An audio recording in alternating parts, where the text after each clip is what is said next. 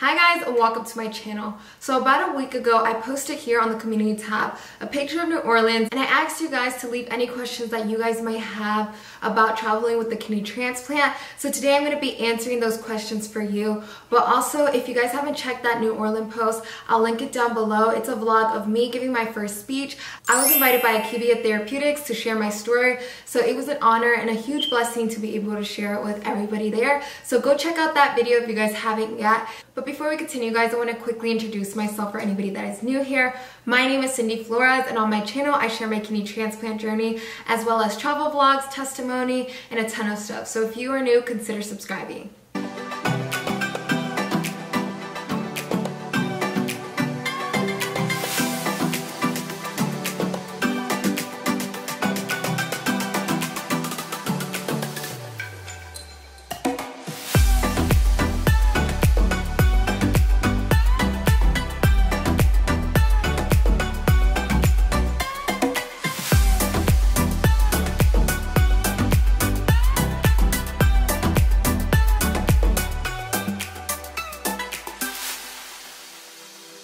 Okay, so I have the questions. I'm kind of just going to read through the comments. I have them right here on my phone. Sorry, I'm like going there right now. Okay. So I'm going to answer first the ones that I got from the post, and then I'll head over and answer the ones that I got from the story that I posted. Our first question is there any types of foods that you try to avoid when you are going to any specific country or state? I don't try to avoid anything specific. I always do just try to avoid like the things that I am definitely not allowed to eat. For example, grapefruit or star fruit or raw meats, just anything like that. But I do try to avoid going to eat at places that look a little dirty. And what I mean by dirty is like flies everywhere, like landing on the food, or like it doesn't look too clean around it. I try to like make smart choices. So what I like to do is go to a restaurant, read reviews about it, how the food was like cooked or uncooked, and see like the cleanliness of it. That's always helped me a lot, just checking out the reviews and seeing what other people think about the place. Our next question is by Rhonda.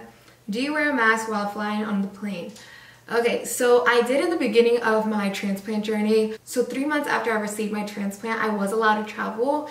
And I traveled to Honduras, so that was my first time on the plane with my transplant. So I wore a mask. I was super precautious, making sure, you know, all the people and all the germs weren't gonna like affect me. As I began to travel more and I had my transplant longer, I began to not wear it. So right now I don't wear a mask, but I do carry one on my carry-on just in case somebody next to me is sick or I hear somebody coughing consistently, so I do put on my mask. But at the moment I don't. But I do recommend that if you are like recent with your transplant, definitely wear a mask, because the doctors do advise that you wear your mask, especially in crowded areas. And you know, with the plane, it's crowded. On top of that, it's the same air ventilating throughout the flight. Our next question, getting through TSA from both leaving and arriving airports, especially international, with all of the meds, so curious about the whole TSA screening process, etc. Because it is quite a lot of pills if the trip tends to be longer. I am planning one soon, and how to avoid being sick and what to do if you get sick overseas. Well, I first want to send blessings your way on your travel. So this was one thing that I was worried about when I first started traveling with all those medications on carry-on, because I was told, and like I read some other things, that you should bring like a list of medications and you should have your bottles for no one to say anything to you. But I never had a problem. And I was also afraid, like when I was traveling, that they were gonna say something about like the organ, like, you know, when you step into the machine and they make you put your hands up like this, and like it's the one that checks your whole body, like scans everything. I was always afraid that I was going to get stopped from having like the transplant. I don't know why I thought that. But what I did the first time I traveled, I got a note from my doctor stating that I had a transplant, kind of showed like the medical proof of it. Also, if you're going to be carrying all those medications, what I do recommend, if you are afraid that, you know, you can be stopped and be questioned, then definitely bring a list of your medications. Me personally, I've never been stopped, I never had a problem, and I've brought a ton of medications.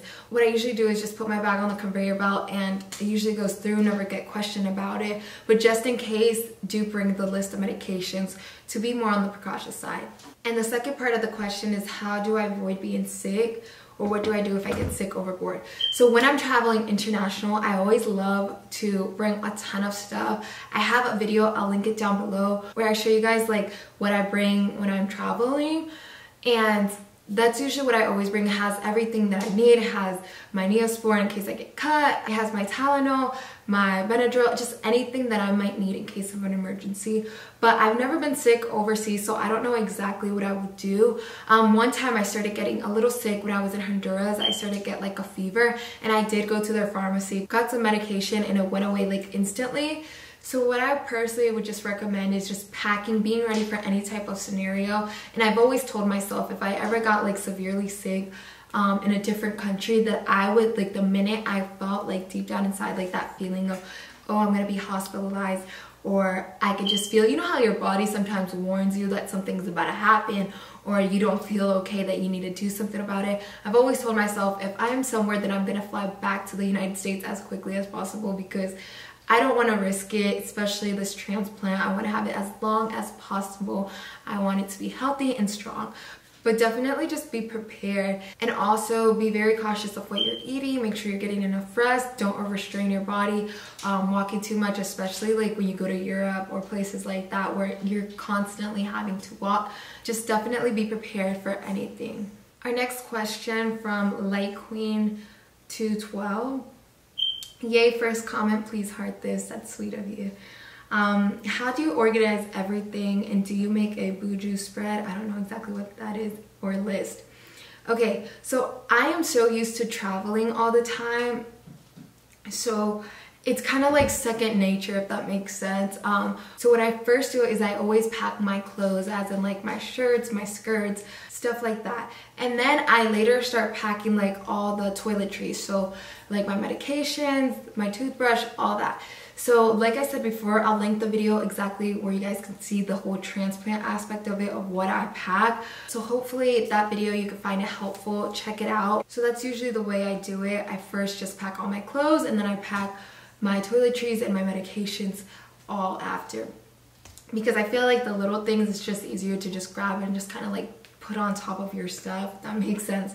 But I don't make like a list or anything specific. I did in the beginning, like things that I had to remember to bring, but now it's just so normal to me, I guess. It's kind of just easier, and it's like more natural to me. But one thing that I always like, and I'm always like double checking, is that I bring my medications, because I always have that fear that like I might forget my medications, or I might lose them somewhere. So always pack that in your carry-on, don't forget. Our next question from Cecilia Gutierrez. If a person sitting close to you on the plane is coughing/sneezing, can you request stewards to change seats? Do you pack cough and cold medicine just in case? What brand cough and cold medicine is allowed for transplant patients? Do you, there's a ton of questions, so actually I'm gonna stop right there and just answer them in parts.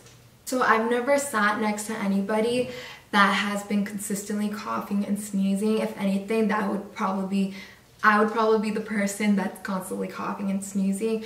But I'm sure that if you are like next to somebody that is, I'm sure you can ask the flight attendant, and they would easily just switch your seat, or have even maybe somebody near you if they want to swap seats with you. That shouldn't be a problem. And mentioning your reason, and most of the people should understand, especially having like a transplant. Once you tell them, a lot of people have compassion on that sense, and they'd probably switch seats with you.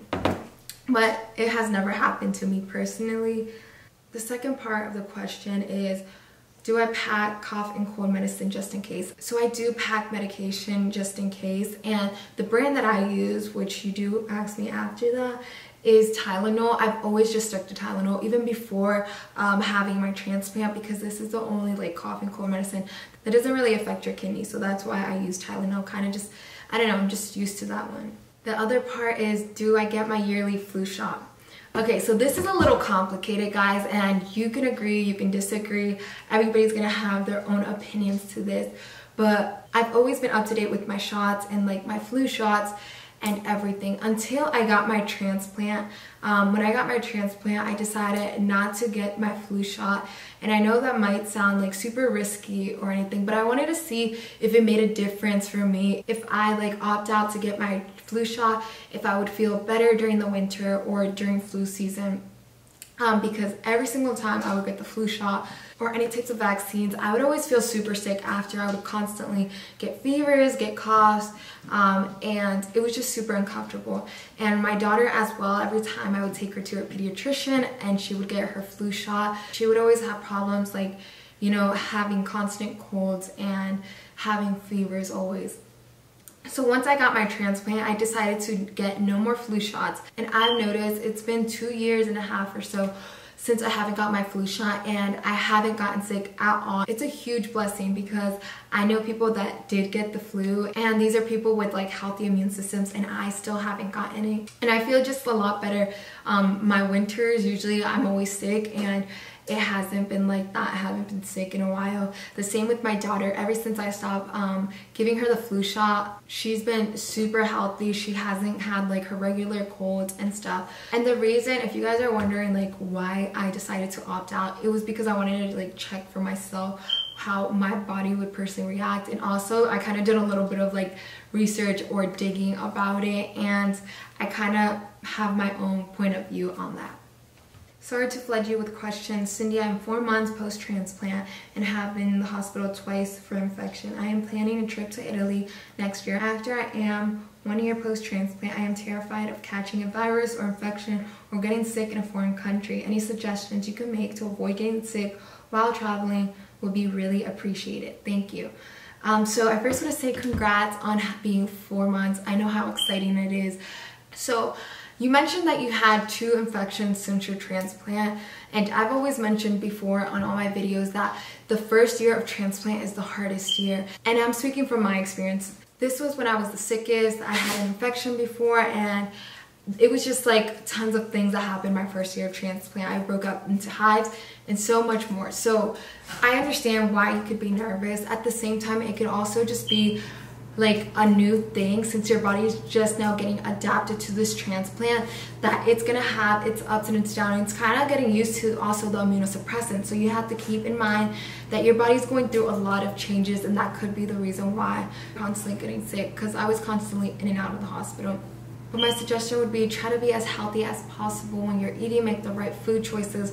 Go eat at the right places. I've actually been to Italy with my transplant, and I didn't have any problems, but definitely pack everything that you might need in case of anything. But I hope you enjoy Italy, have the best time, and try not to stress too much about your transplant. Definitely always keep that in mind because it's a part of you, it's something there. Your health is important, but don't try to over stress, because when we begin to overthink and over stress, it actually begins to reflect on us physically.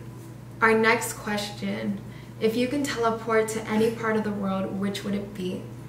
That's a really good question, guys. I don't know. There's so many places that I kind of want to travel to that I don't know, but I guess I would have to say maybe Australia or Thailand. Here's a couple of places. I'm not even just gonna name one. I have a couple of places. So Australia, Thailand, Switzerland. Yeah, I would teleport to somewhere like that, or like the Fiji Islands, somewhere like tropical. Switzerland because it's more like an adventurous kind of like hiking vibe, kind of like, you know, wintry fall. But I don't know, one of those places I would teleport myself to. My next question: how much medication do you take? So I'll link the video down below where I mention all the medications that I'm taking. It is a lot, so I don't want to just like mention everything on the top of my head because you guys are gonna get bored of me just mentioning all my medications. But I'll link the video if you guys want to see it below. And our next question is from Lydia: how do you choose what to pack? So it really depends on where you're traveling to. For example, if you're gonna travel to somewhere warm, then you're gonna definitely want to pack your sunscreen and clothes that is gonna keep you fresh.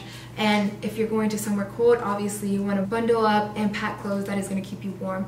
But I always pack the same when it comes to any transplant things. I always just have my go-to stuff. I actually always just keep everything in a little pouch, the pouch that you guys see in that video that I posted, and I kind of just like scan, making sure everything's in there, and then like packet. Okay guys, so those are all the questions that I have for you guys. If I didn't answer your question, leave it down below and I will comment right back to you answering it. I hope you guys have a blessed and beautiful day. I hope you guys found this video helpful. Share it to anybody that you guys might know with the canoe transplant or planning to travel soon with one. So thank you guys so much once again, and I'll see you guys in my next video.